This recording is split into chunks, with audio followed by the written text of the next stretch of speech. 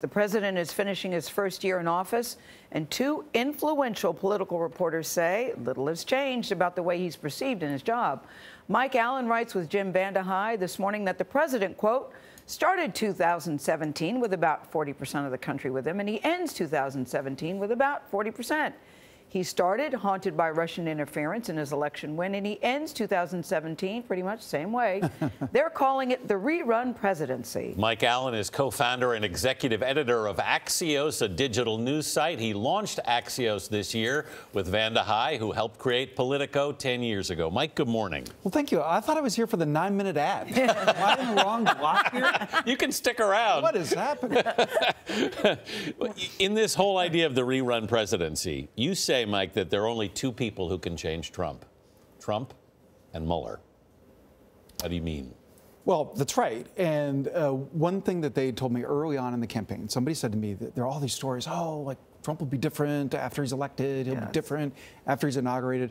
Somebody said, if you want to know, and you guys have known that guy, if you want to know one guy who's not changing, it's a 70-year-old billionaire with his name on the building. And that's Trump. He's not changing, and the one person, you're right, that could totally disrupt their ecosystem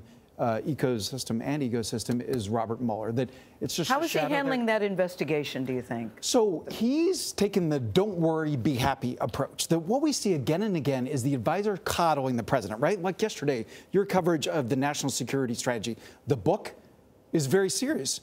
The speech was very Trumpian. They said, here, Mr. President, like you'll enjoy this speech. So with Mueller, they're telling him it'll be fine. And remember, it was going to be over at Thanksgiving, and then it was going to be over at Christmas. Now it's going to be over at New Year's. Now the Washington Post reporting Mueller folks expect to go a year. And that's very consistent with our reporting, which is whatever you think Mueller's up to, there's more. There's always more. And we saw that this weekend when we found out that he has tens of thousands of emails from the political leadership and the national security team at the campaign. Imagine what he can do. One of the mailboxes by itself, 7,000 emails. Imagine what a prosecutor can do. What's that going to do to his ability to govern in the next year, do you think, Mike? Well, that's what they've tried to do is just pretend that it's not there. President Clinton, you guys will remember, was pretty good at compartmentalizing, and he was able to put his investigation aside.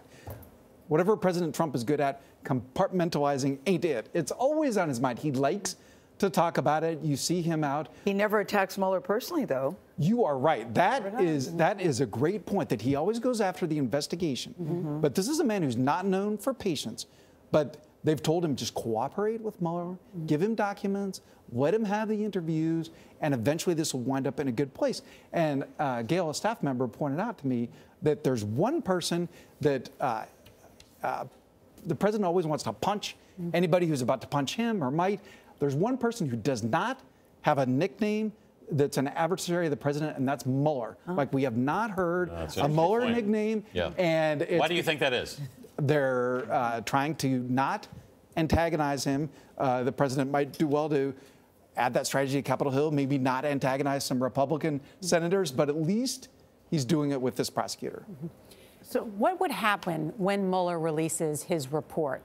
What happens after a special counsel? It leads to either charges or a congressional investigation. What's that next step? Yeah, well, Norah, of course, we have no idea where he's headed, but what we do know from reading the indictments, from looking at what he does publicly, we know that he is willing to go very broad, to go after personal finances. The White House talking point keeps being, oh, he has a very narrow mandate. Like the opposite is true. First of all, he has a very broad mandate. If you look at the press release, it says Russia and anything related. You well know from your own coverage what a prosecutor can do with anything related.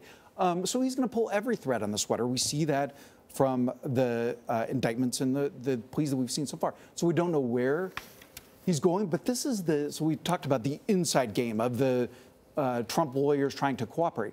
The outside game, which we've seen covered here, is all these Republicans saying, oh, like the investigation is tainted or the investigation is political. Just raise questions so that President Trump can go to his people, and you and I were talking about this in the green room, that his base is thin. When he comes to 2020, he's going to have a math problem. He barely won. He hasn't added to it. He has to keep those people. And so that's why the effort to undermine Mueller is so crucial to his long-term survival. Well, Mike Allen of Axios, always good to have you. Your Axios AM, your top 10. Yes. I not only read it online, I then print it out for myself. Yeah. So.